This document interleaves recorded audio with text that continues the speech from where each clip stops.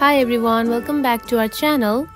Today I'm going to show you how to merge two videos together in Inshot.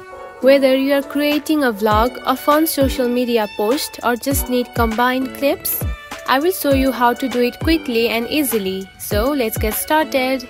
First of all, find the Inshot app on your home screen. Now open it. Now tap onto video and select one video that you want to edit. Now the video is on your timeline track.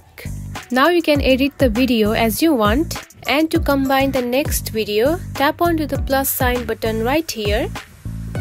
And then tap onto video photo.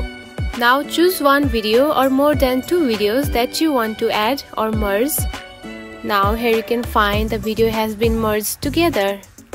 Now you can edit your video freely.